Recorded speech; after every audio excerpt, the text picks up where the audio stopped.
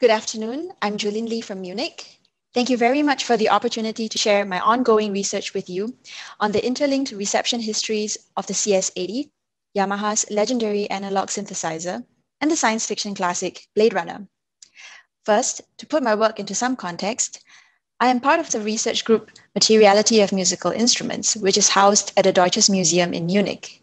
As part of my fellowship, I have the opportunity to contribute to the group's virtual exhibition, which is scheduled to go online later this year. I developed my current project around the CS-80, which Mark Vail has dubbed the heavyweight champion of the early polyphonics. The CS-80 was, and is still today, renowned for its remarkable expressivity and playability, while exasperating musicians and technicians alike because of its tuning instability and weight. In other words, a charming but unruly instrument that has reached a mythical status as a beast to be tamed rather than a machine one could perfectly control. So, like many other prized vintage synthesizers, software emulations of the CS-80 have been developed. The marketing of the emulations mostly involve name-dropping distinguished musicians who have used the original hardware synthesizers on famous records.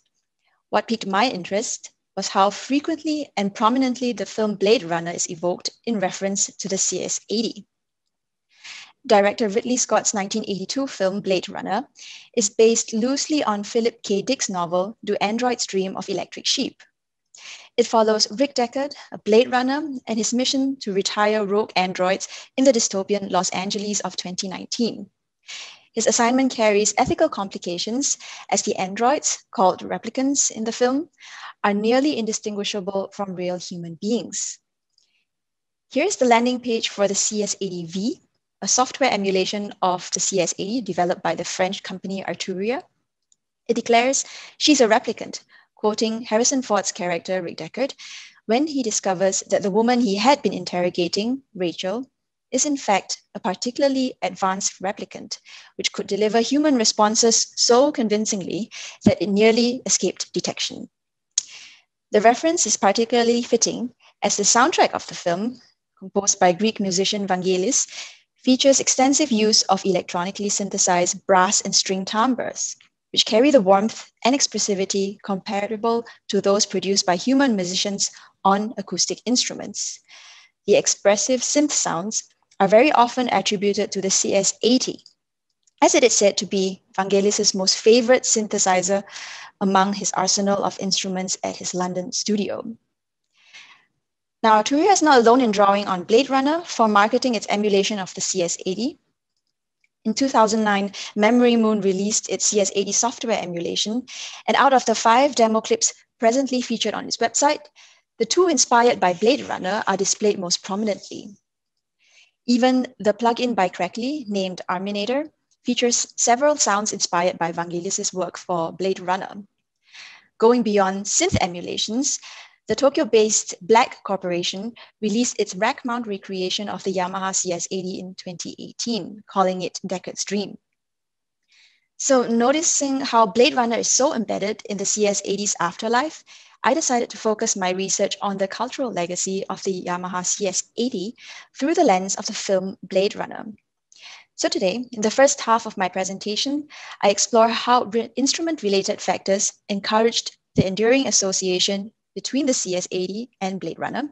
In the second half, I explore how Blade Runner, especially with regards to its status as a cult film, keeps the CS-80's legacy alive. Ultimately, I argue that the cult status of the film and that of its soundtrack, as well as the CS-80 as a cult instrument, have synergistically reinforced the cultural significance of the CS-80 and Blade Runner in the intersecting fields of science fiction film, electronic music, and analog keyboard synthesizers. More generally, I aim to demonstrate that the cross-fertilization between film music and organology can yield new insights into how artifacts of popular culture acquire meaning. Right, so Blade Runner does not have a fully electronic score. It does, however, feature a significant amount of synthesized sounds, which straddle the boundary between acoustic imitations and distinctively electronic timbres. Curiously, in both scholarly and popular discussions, only one instrument is named, the CS-80. But how do we know which sounds originated from the synthesizer, if indeed at all? After all, as I mentioned earlier, Vangelis had many synthesizers at his disposal. There are no manuscripts that might give us clues about the instrumentation. Vangelis is an autodidact and is known for his improvisational working methods. However, Vangelis has declared that the CS-80 was the most important synthesizer of his career, and for him, the best analog synthesizer design there has ever been. With this in mind, the claims of the CS-80 featuring prominently in the soundtrack of Blade Runner are at least plausible. If we take a look at the standout features of the CS-80 and just listen to the opening sequence of the film, it will become obvious why the CS-80 is the prime candidate for Blade Runner's most iconic sounds.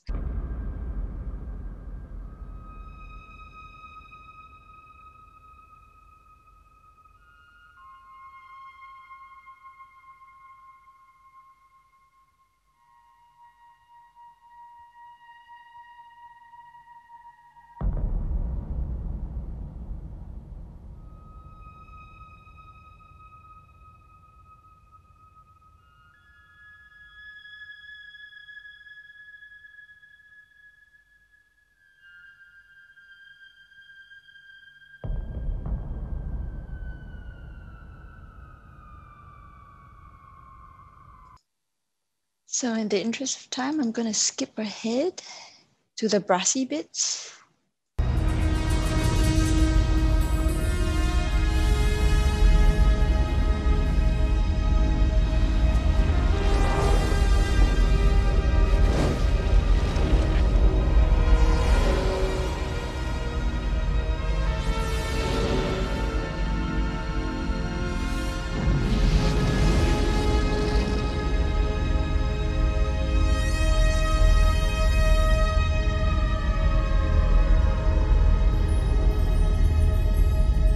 The inflection of the individual notes of the brass melody strongly suggests that the CS-80 was employed, because the CS-80 was one of the few polyphonic synthesizers during the time to have a keyboard interface with not only velocity response, but also aftertouch. This key feature allows the player to shape the sound profile of a note after striking the key by varying the pressure exerted. This dynamicity allowed for more expressive performances on the CS-80, comparable to that achieved on string, brass, and wind instruments. Besides that, the long downward portamento that somewhat resembles a wailing siren also points to the CS-80, in particular its ribbon or slide controller. Not many other keyboards had this feature at the time, and if they did, they were markedly shorter. Most had pitch bend wheels with limited range. Here's a short clip with Vangelis demonstrating the CS-80's aftertouch. Okay. That's a simple thing. At the same time, you can, this sound, you can bring feeling. Change again.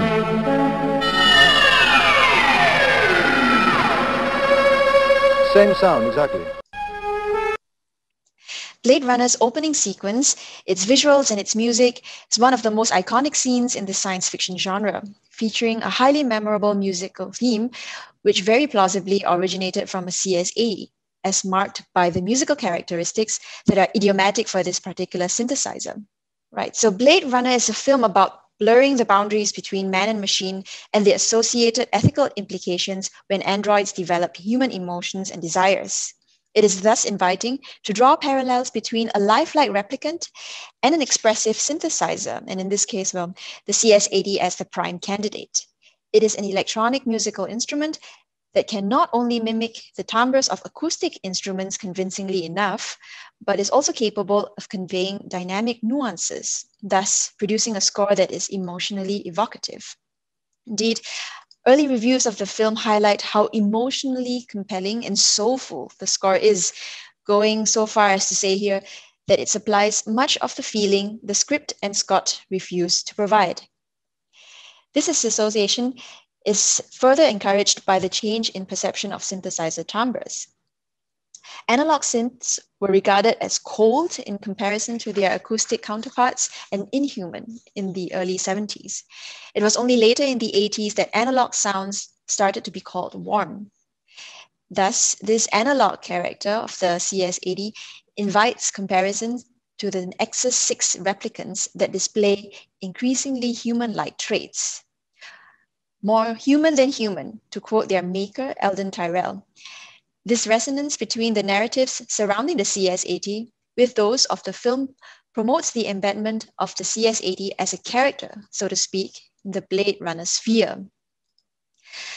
So far, we've looked at the CS-80's ribbon controller and aftertouch, its warm and rich analog sound. Now, let's consider the CS-80 as an analog synthesizer and how it fits as a character not only into the film's soundscape, but also into its wider narrative scope. Blade Runner is regarded as one of the last great science fiction films because of its use of special effects rather than computer-generated imagery.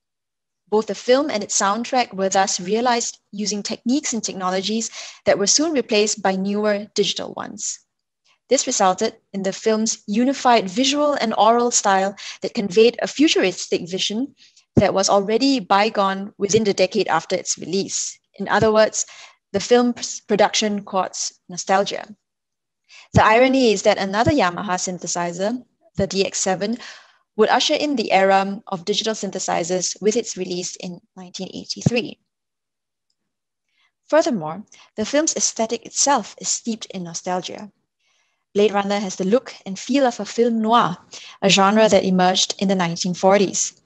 More accurately, the film has a retrofitted aesthetic, which, as defined by the visual designer Sid Mead, means upgrading old machinery and structures by slapping new add-ons to them. In other words, the future is old. The adoption of aesthetic and thematic features from both science fiction and film noir genres contributes to the film's simultaneous future-oriented and retrospective mood, which is also reflected in the soundtrack. While the synthetic timbres provide a futuristic soundscape, the use of jazz-infused music creates a nostalgic atmosphere by orally referencing the classic film noir era of the 1940s and 50s. In this respect, Vangelis' score provides the auditory counterpart to the visual features, a retrofitted soundtrack, if you will.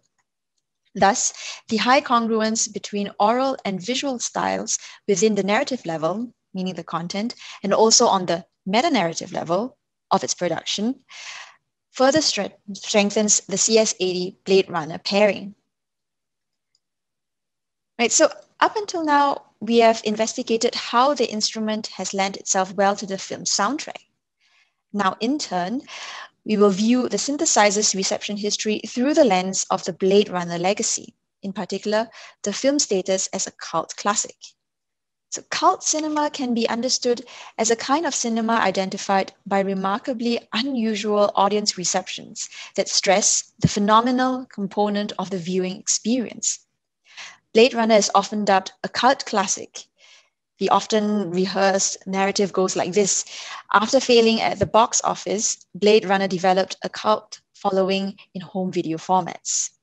Studies on cult films can be approached by text-based or reception-based approaches. Both are interlinked and inform one another, obviously. Matt Hill's comprehensive monograph on Blade Runner addresses both these approaches. However, he curiously leaves out the soundtrack, despite the fact that film soundtracks are also important sites of cult fan engagement. In the next section, I build on Matt Hill's observations and extend his approach to examine the cult status of Blade Runner's soundtrack and how it in turn has bestowed a cult instrument status on the CS-80. Before zoning in on our Blade Runner case study, let's look at what Umberto Eco had to say about what makes a cult film text in general. In order to transform a work into a cult object, one must be able to break, dislocate, unhinge it, so that one can remember only parts of it. Such fragments, or rather standout moments, are more likely to be poached by fans as they are more quotable. One such part is the so-called Tears in Rain sequence, in which Roy Batty delivers his monologue before expiring or dying, if you will. As Matt Hills notes, such moments and images have the capacity to be lifted out of context or to stand alone, partly because of the affective intensity they convey, and partly because they encapsulate the film's thematic concerns. Similarly, the music in this scene is highly quotable. The musical material accompanying the Tears in Rain sequence is a variation and extension of the main title's theme. These are the two most melodically well-defined, non-diegetic musical passages in the film, and are in fact the only two instances in which the theme is heard. I argue that this calculatedly sparing use of the theme, right at the beginning and right at the end, anchors the music to the impressive and evocative and ultimately quotable scenes. Indeed, the music is audibly electronic in timbre, and you would thus need a synthesizer, ideally the supposed original, the CS-80, to replicate that sound, to recapture that iconic moment faithfully. So I recap. Because the soundtrack possesses features of cult quotability, being able to stand alone as musical set pieces in their own right, Blade Runner's musical moments are kept in cultural circulation, and along with it, the CS-80 as its sound source. Now we shall turn to the extra textual features of the soundtrack. Blade Runner, somewhat infamously, has at least 7 different versions, which include different theatrical releases, a director's cut, and a final cut. The soundtrack of Blade Runner also has several versions. Bootleg recordings of the soundtrack proliferated, and these continued to do so after the official 1994 release, as the single CD was deemed incomplete. This is an example of textual poaching on the sonic level, where fans appropriate the film's sonic component to create their versions of the soundtrack album.